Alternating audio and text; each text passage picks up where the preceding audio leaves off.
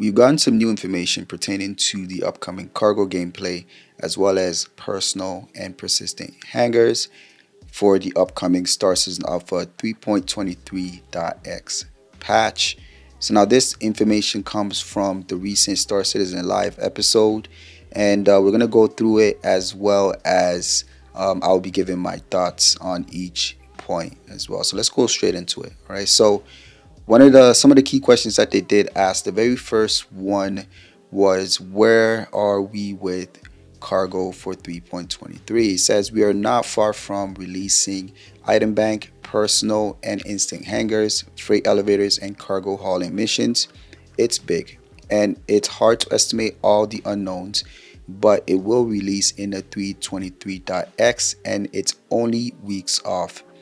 It caused instability and we want to release a stable 3.23, so it's better to take more time to stabilize the cargo work before releasing it to the wilds of the live servers and avoid another 3.18. So I think that's fair, for the fact that it's really mature of CIG to go ahead and pull it so that they can release it in a better state, because although people are upset that these features have been pulled, we would be even more upset if they did release it and it broke the servers, so I think it's still a good thing that they've learned from the past and they want to release it in a better, stable quality. Okay, so I think that's fair. Next question they asked was, how do you prevent unwanted people from getting into your personal hangar? This is a question that I had myself. So the answer, this is the first release of the personal hangars and there will be more work on this, but for now the player will get a warning and will be kicked out as a ship will be impounded, which is fair enough. It's something I expected. And it also says here, party members will have full access to your hangar even if you're currently not in your hangar. So that's interesting. I don't know if that's a good thing to give them full access, but I'm sure they will work on this where you can set the permission levels for party members or individuals. I think that would be a good quality of life update for the future. But right now I think it's fair to have it this way. If you don't want anybody to access your stuff, don't have them in your party. Simple. All right. Next they asked, once released we will receive a personal hangar that welcomes the biggest ship in our fleet. What if your biggest ship is a medium size and you then buy a bigger ship? This is a question that I also had myself. And it says for this release, if you buy a new ship that's bigger than the current hangar, you will have a public hangar and not your own hangar. So don't leave anything in that public hangar before it will be removed after it's left in the public hangar. I can see this happening. I can foresee sometimes forgetting, thinking that it's your personal hangar, but it's really a public hangar.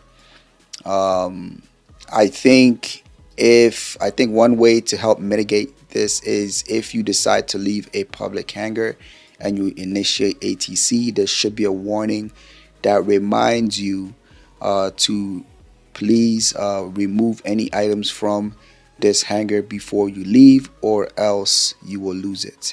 If they do that, I think that will help the players prevent loss of items just by confusing the hangars and thinking that it's your personal, but it's really a public hangar. Okay, so up next it says, if your party member is in a hangar of player A and you use a freight elevator as a player B to get your own inventory, and it says you will get your own inventory but are still working to improve that feature. So that's awesome. So if you guys are all going on the same ship and you guys need to bring cargo or items or anything, you could all pull it from your own personal hangar into your own personal inventory or warehouse and put it all into one ship and then move it. So I think that's really cool. Next it says, can you change the location of your personal hangar?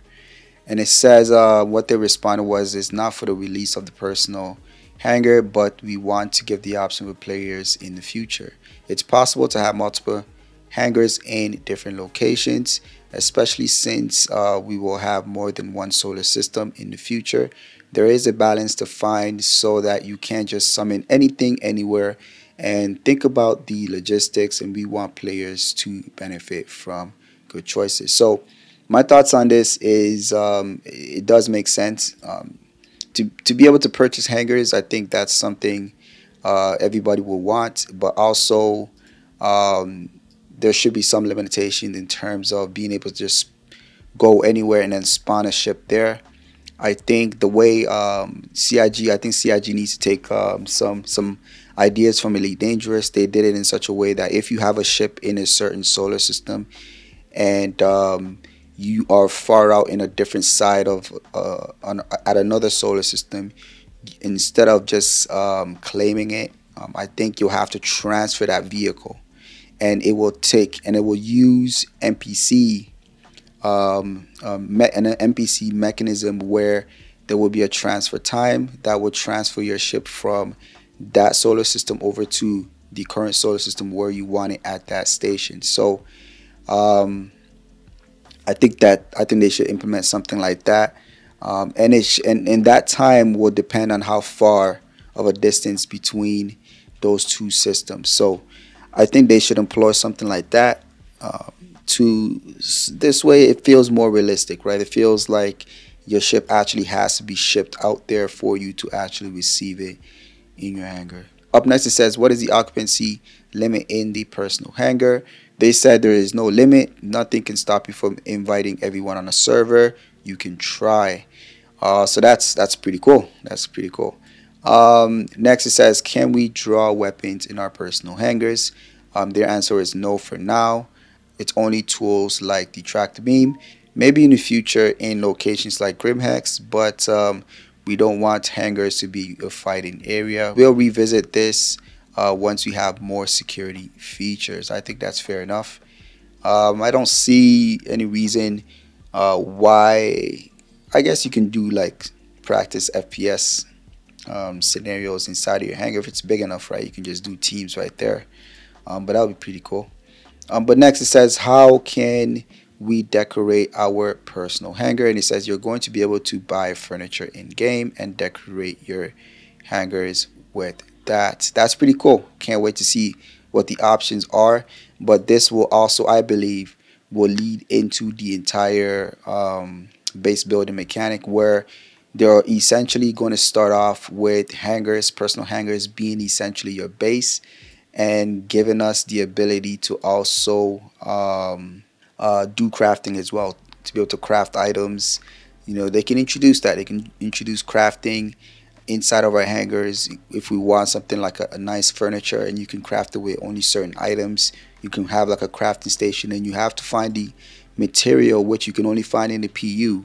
You go out, you do exploration, and you find it, and then you can come and bring it to your hangar and craft it at your crafting station to allow you to fabricate that item, right? So I think that's going to be an easy win for them to start testing the base building mechanics like this.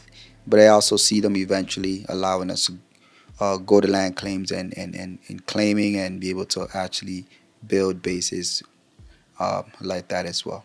Okay, so next it says, how does manual and automatic loading work? It says a small outpost is not a place where you're going to be able to do a lot of trading.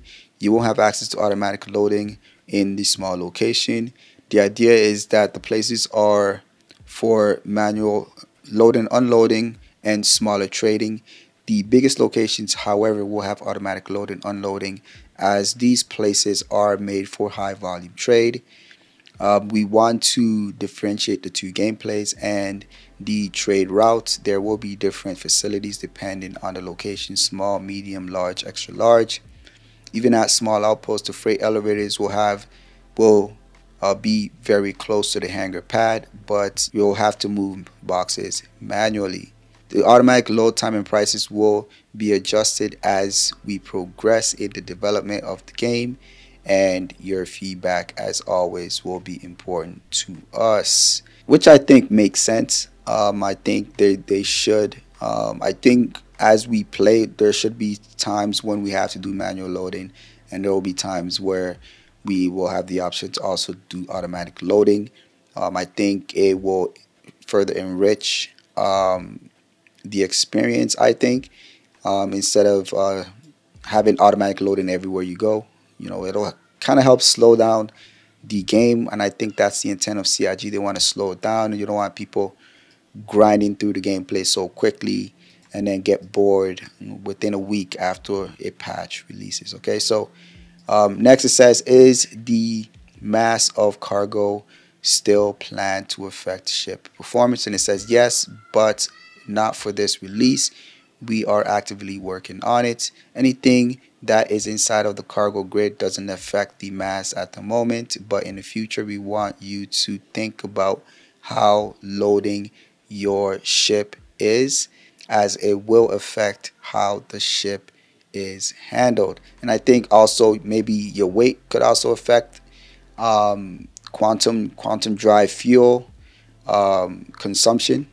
I feel like it should also affect your jump range, or whether you can go through a certain wormhole depending on the mass of your ship, and things of that nature. So but I'd be interested to find out more about this.